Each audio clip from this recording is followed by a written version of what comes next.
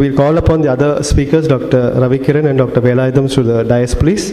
Dr. Ravikiran will be giving his first talk on insulin regimens in pregnancy, what works, and followed by that, we'll have Dr. Velayudham's speech, followed by Dr. M.S. Seshadri's. We welcome the chairpersons, Dr. Vani Pujari, Dr. Jnana Shankar, and Dr. Shanmuga Vadivu to the dais. Good evening, everyone. I am honored to be in this august gathering. Prem and the whole team of Tamil Nadu and Pondicherry Society of Endocrinology, it's a huge success. And a little bit partiality, welcome to all our OGSYS people. We have been really enjoying the sessions. We had a very good session. It was all the three topics were eye-openers for us, and especially so many varieties of PCOS before we dump a lady as PCOS. So now we have an equally interesting session. The first topic is by Dr. Ravikiran-Trendo2018. He's a consultant endocrinologist at SIMS Hospital, Vadapalani. Special interest in diabetes, obesity, thyroid disorders, and childhood hormonal disorders. Published clinical research articles in international and reputed national journals. Authored chapters in diabetes and endocrine textbooks published by ESI and reputed national bodies. So he is going to deliver a lecture on insulins, what works in pregnancy. Welcome, sir. Thank you for the kind introduction. So today we'll be seeing briefly about the principles of diabetic management in pregnancy and also about insulin usage. Hyperglycemia, we all know that it could be either pre-gestational diabetes, women with diabetes entering into pregnancy. It could be a type 1 diabetes, type 2 diabetes, or other types.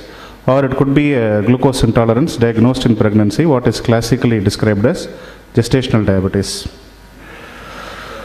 Brief view of carbohydrate metabolism in pregnancy. In pregnancy, there is relative fasting hypoglycemia. However, it alternates with postprandial spikes, especially after breakfast.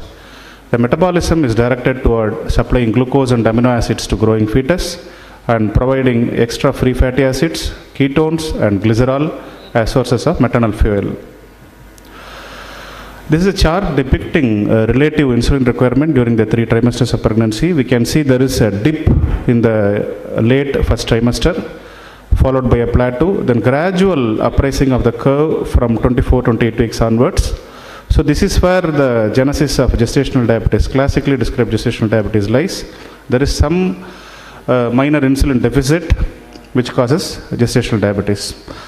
There is almost 2 to 3 times higher requirement of insulin during the later weeks of pregnancy.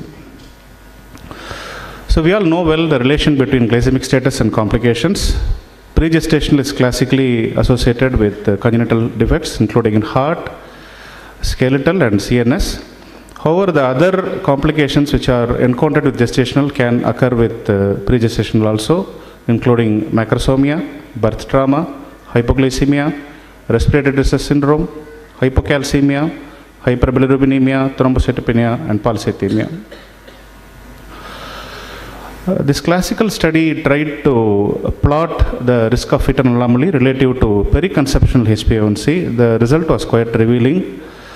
In general, HbA1c less than 7 or 7.5 is taken as reasonable when entering into pregnancy. But where possible, where we see the patient before pregnancy, we should strive to bring down the HbA1c to 6 to 6.5 without inflicting extra risk of hypoglycemia. Here we can see towards the higher HbA1c is actually the curve is quite widespread. So it becomes, even though we know that the relative risk of encountering fetal malformation is high with HbA1c more than 10 or 12, it becomes difficult to predict exactly which patient may be having because of the widespread curve. So glycemic control preconception is very essential. If this is one end of the spectrum, another end is the gestational diabetes, which develops late in pregnancy. There are a lot of trials and meta-analysis which have conclusively shown that some of the aspects of GDM are well benefited with intensive treatment, large for gestational age, macrosomia, and shoulder dystocia. So coming to the management per se, these are the components of management of diabetes in pregnancy. SMBG and strict monitoring, medical nutrition therapy, mild to moderate exercise, and medications. Glycemic targets and monitoring. This is a very elegant study by Hernandez et al. What they did was they took women in gestation at around the late third trimester and studied the patterns of glycemia. What they found was that there was a relative fasting hypoglycemia and a sharper postprandial excursion after a meal. Especially the excursion was very pronounced around the breakfast. And from their study, they found that normal mean glycemia, some cutoff if it has to be taken, it could be 1 hour cutoff of 122 and 2 hour cutoff of 110. And mean peak glucose level was found at 70 minutes in this study. There are other outcome-based studies from which also glycemic target could be arrived at. One such is the HAPO study, where they found that 4 parameters, birth weight more than 98th percentile, primary cesarean section, clinical neonatal hypoglycemia, and high cord blood serum C-peptide, were analyzed against fasting glucose, 1 hour glucose, and 2 hour glucose. For most of the parameters, all 3 timings were equally important, thereby suggesting that in a given patient, we can choose to do fasting and either 1 hour or 2 hour postprandial glycemic check. So these are the glucose targets given by one of the international bodies. In a typical GDM, preprandial glucose of less than 95, 1 hour ppg less than 140, and 2 hour ppg less than 120. If the patient is already having diabetes for a significant period, a little wider range should be provided. Pre-meal glucose could go down up to 60. Peak postprandial glucose, we should strive to keep it less than 130. And A1C should be brought down to less than 6% as soon as possible. So one of the crucial elements in achieving this is through adopting a basal bolus regime and a very stringent SMBG, more than 3 times daily at least, which may include morning fasting, 1 hour or 2 hour postprandial check, and before bed. After the sugar is very well controlled, probably we can scale it down to fasting plus 3 times post meal. It could be either alternate days or twice a week, once in 3 days. There are studies with continuous glucose monitoring. It fills the gap where we are expecting glycemic excursion to have happened, which might have got undetected with SMBG, especially in early morning, late evening, like that. So a few words about medical nutrition therapy. These are the basic nutrition that should be provided: 70 gram of protein, 28 gram of fiber, and 175 gram of carbohydrate. So the total amount itself is not restricted, but rather we should give more if possible. But rather it is split in such a way that the glycemic excursion does not occur. So we have to avoid 2 sugary items, highly processed foods, sweet kanji, fruit juices. The most important thing is to emphasize to the patient that she has to eat frequent small meals, both to reduce the risk of postprandial hyperglycemia as well as to avoid preprandial starvation ketosis. This is one of the charts given by international body, how we can go about adjusting the diet. One of the important things to note is in South Indian diet, the lady tends to eat 4 or 5 idlis in her pre-pregnancy, pre-conception usual course of life. That has to be specifically explained to her and curtailed, especially for breakfast. The allocation has to be lesser, carbohydrate allocation has to be lesser than lunch and dinner. So coming to medical therapy per se, we have good data with, a lot of data with insulin and reasonable data with metformin and small amount of data with glyburide. Metformin and glyburide both cross placenta, and all oral agents lack long-term safety data. Insulin seems to be the preferred medication. So we'll be seeing briefly about the different areas to be considered: indication, insulin types, dosing, regimens, efficacy, safety. We don't have a robust evidence-based data for all these areas. So where evidence-based data is not there, then we will go with consensus. So the classical indication for insulin usage in pregnancy is where blood glucose targets are not met despite diet, physical activity, with or without metformin for 1 to 2 weeks. Many times insulin may be required at diagnosis itself if metformin is contraindicated or patient is at 7th or 8th week, severe vomiting. Fasting glucose of 126, frank diabetes at diagnosis. Not at frank diabetes, but already complications we are noticing such as macrosomia or hydramnios, where the compulsion to bring down the glycemia rapidly is very much there.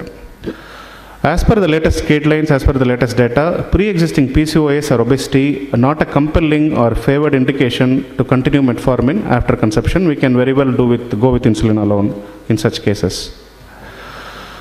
This chart depicts the most commonly used insulin types. On the top is the rapid-acting analogs, Lispro, Aspart. There is some data with faster Aspart and glulysin.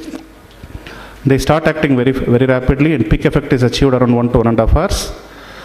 After that is a regular insulin. It starts acting at 30 minutes. Peak effect is achieved around 2 hours. NPH, Glargine, and Detamir. There is considerable difference how we approach a non-pregnant adult diabetes control and how we approach diabetes control in pregnancy. Part of it has to do with how quickly we want to titrate insulin rapidly and achieve a tight control. And second thing is a very stringent target itself. For example, we can see in GDM treatment goal will be like the fasting goals are fairly similar.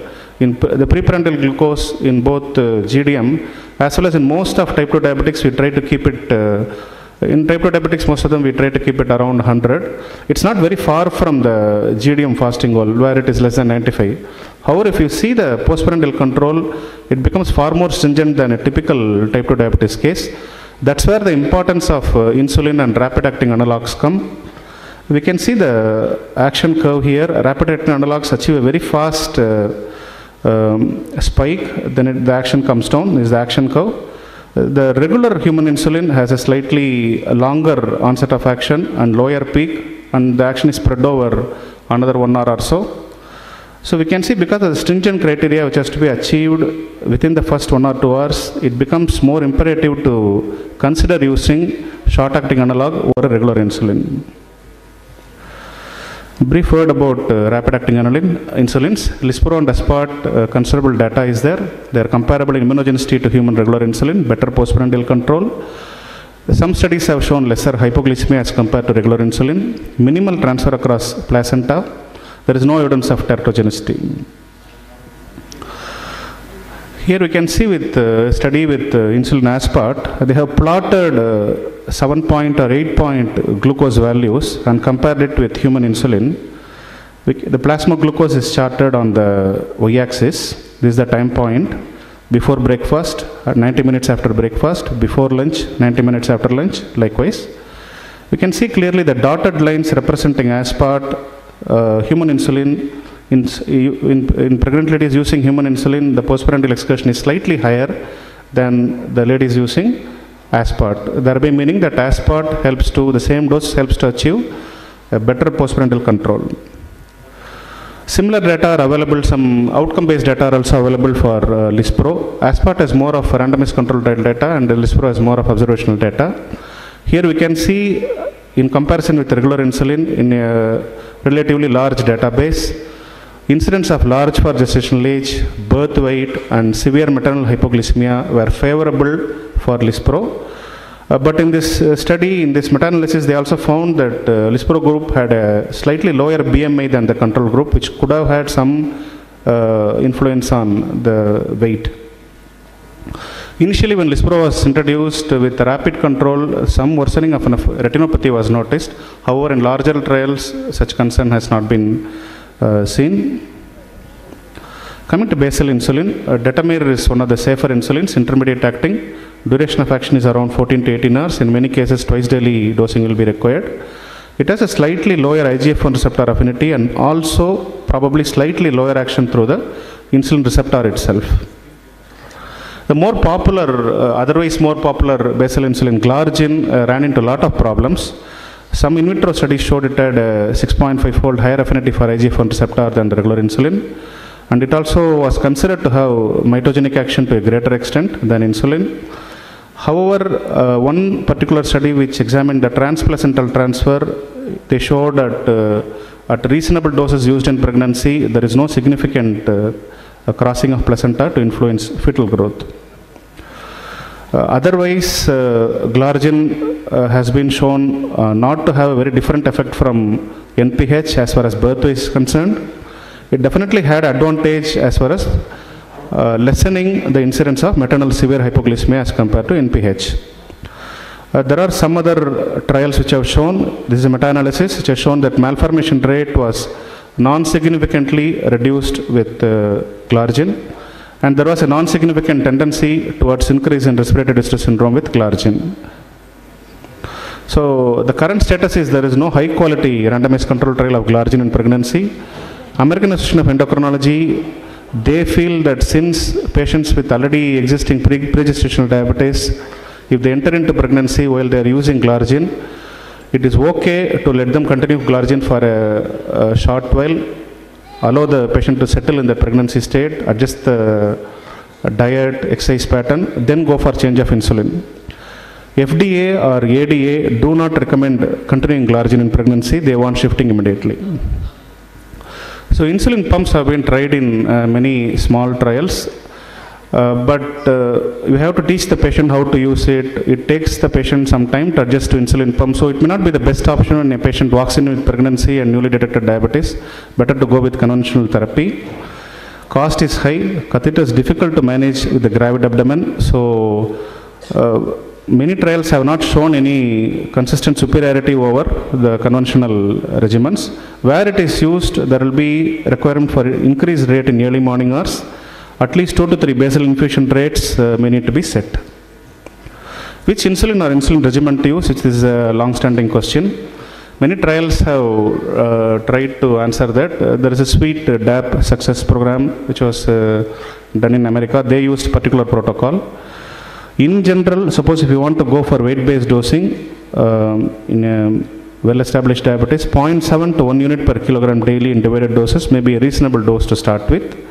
There are also some trimester-based dosing, initial dosing advised, like you go with a lower dosing in the first trimester, slightly higher dosing in the second trimester, and higher dosing in the third trimester. Of that, 2/3 of the morning dose is given as NPH and 1/3 as insulin aspart. And out of the 1/3 allocated for the evening, half as given as rapid acting and half as given as NPH. So these are all initial insulin dosing. We have to rapidly titrate, monitor and adjust. The many trials have been done comparing different insulin regimens for the years.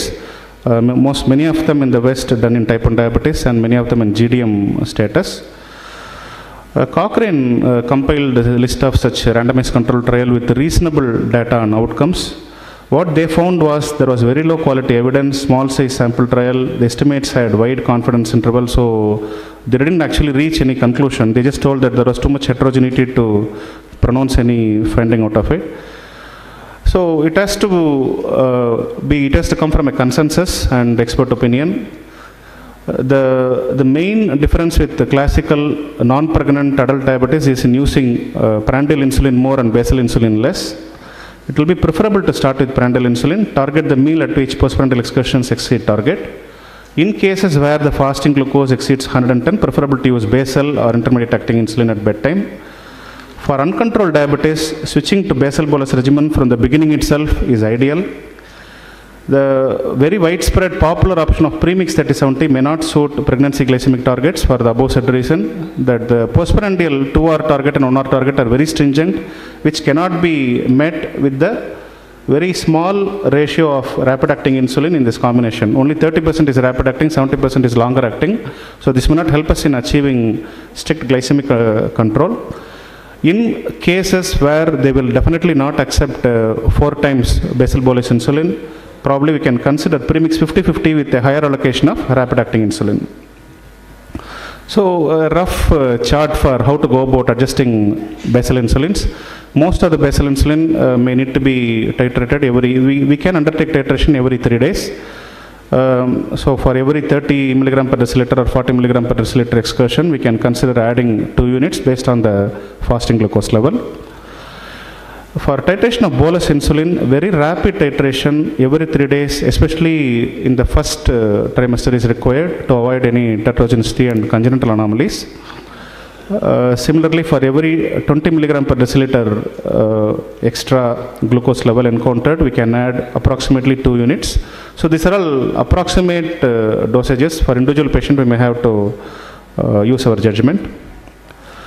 So 3 such scenarios I am depicting here, which is frequently encountered in practice. One is a predominantly fasting mild hyperglycemia. In many cases, if you see as against the goal of 95, here it is 111.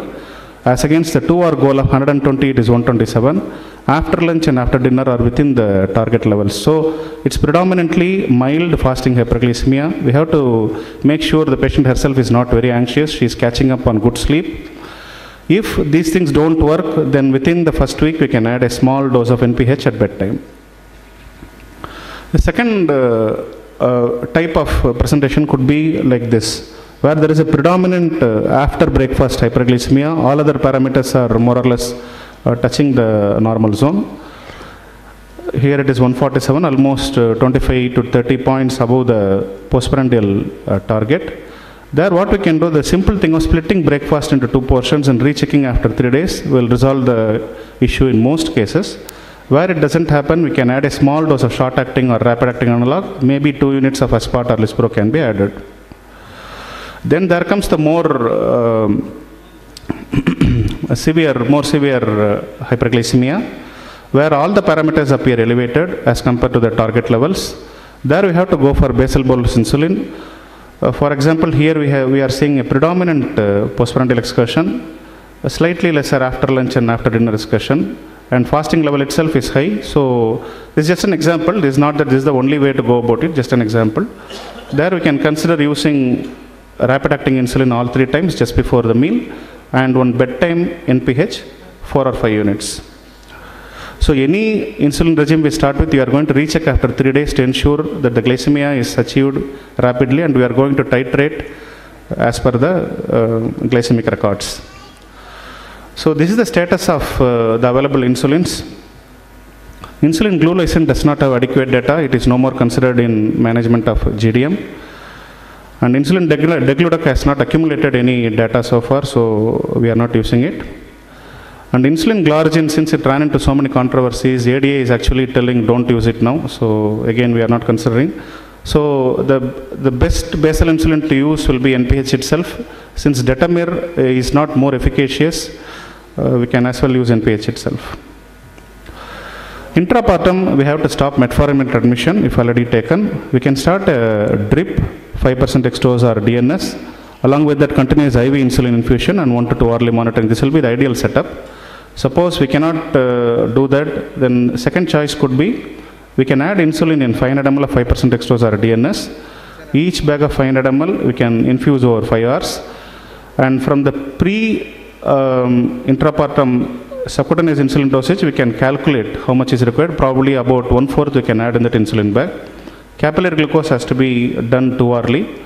But there could be cases of very mild diabetes with almost non-existent insulin dosage. Something like less than 20 units, probably we don't have to be aggressive during intrapartum. We can as well leave them without any intrapartum insulin infusion. Postpartum, obviously, we are going to stop insulin after delivery. We are going to monitor capillary glucose for 24 to 48 hours. In patients who already had pre-gestational diabetes, we can start insulin at a lesser dose than their previous requirement and titrate. So, summary, rapidly achieving glycemic control with a rigorous SMBG is very crucial. Basal bolus regimen is ideal. Aspart and lispro preferred over regular insulin. NPH and detamir are the currently approved basal insulins. Most women will need a higher dosage as pregnancy advances. So there is no single favorable dosage pattern. And small decrease in dose may happen closer to delivery. Thank you all for patient listening.